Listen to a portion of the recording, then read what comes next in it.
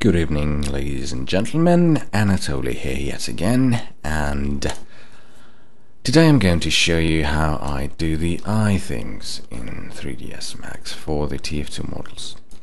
So as you can see, this is the eye. Yes, this is what it looks like when you render it. With no lights, with nothing set up. It has the materials for V-Ray setup, and it's actually as anatomically correct as I cared it to make, so it has pretty much all the major parts that one would care about. So this is the target. When you move it, the eye looks at it. So this is awesome, right?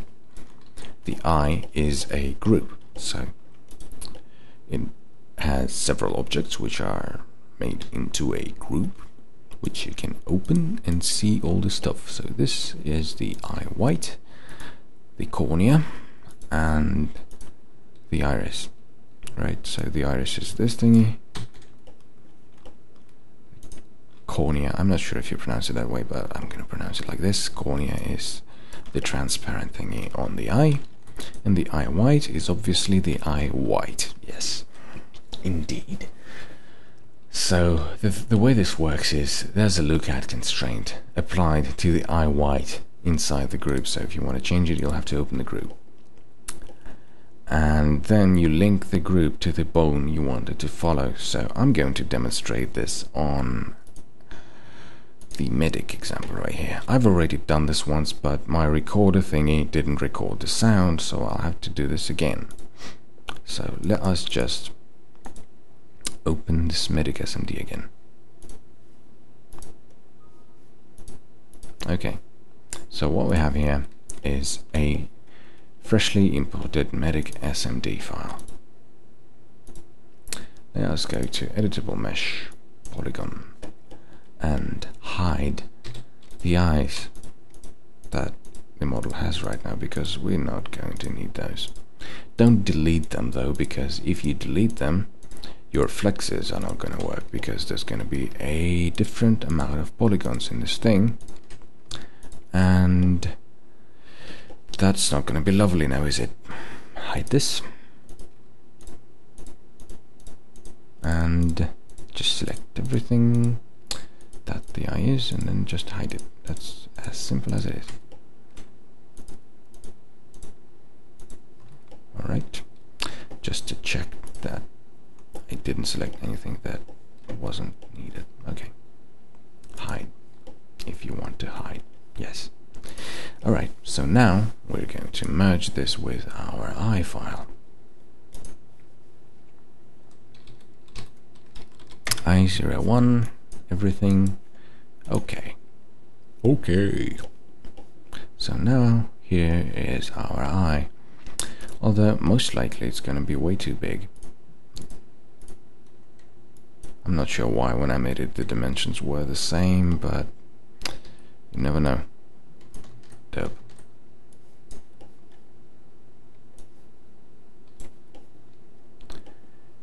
Yeah, it's like way too big, so I suggest making this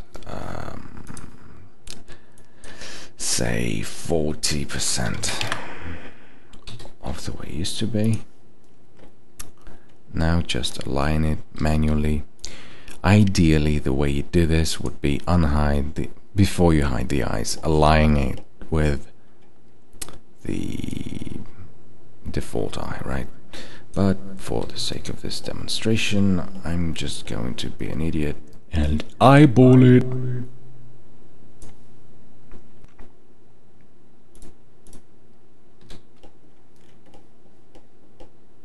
Okay. So this looks alright, I guess. Yes, it does. And it renders alright. But now, if you look at this, when we rotate the head, nothing happens, because this is... what the fuck is wrong with this? Why is the model not... Oh, yes, because I'm still in polygon mode, of course. Hold, yes. Okay, back to skin.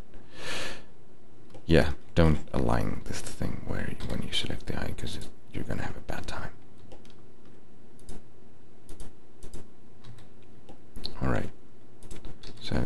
move the eye again, align it with the head.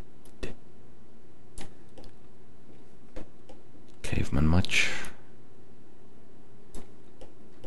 For the sake of this demonstration, I'm not going to make it perfectly aligned, just good enough to illustrate the point. Okay, now select the link thingy right here and link it to the head bone.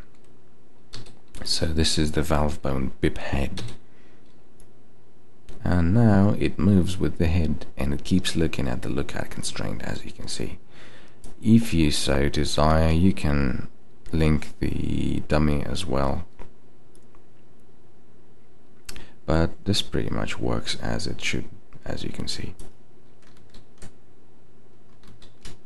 Okay, so now what if something goes wrong, the constraint breaks, or you accidentally delete the dummy or something like that? Well, apart from the undo, here's what you can do. Oh, that rhymed. Okay, go to rotation. Ah, yeah, there's no constraint right now. Okay, so what you do is go to helpers, make a dummy, right? Just in a random place right now, okay? Oh my, that is a big fucking dummy, isn't it? Okay.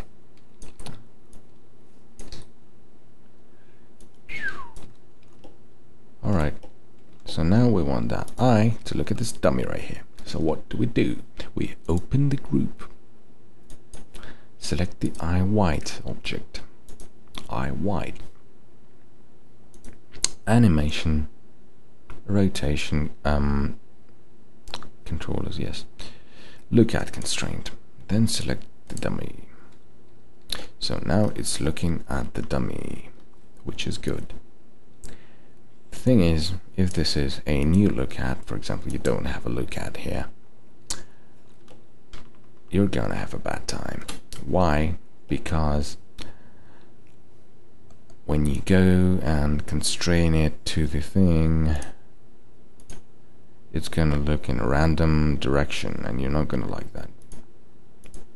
So basically what you want to do is tick this little box right here, keep initial offset, and then it's gonna look at the dummy properly. But now it's a bit misaligned because I have rotated it before, so it's a bit derpy, as you can see. Okay, so this should cover it. This is the way you do it, and yeah, have fun, make awesome stuff, show it to me. Thanks for watching.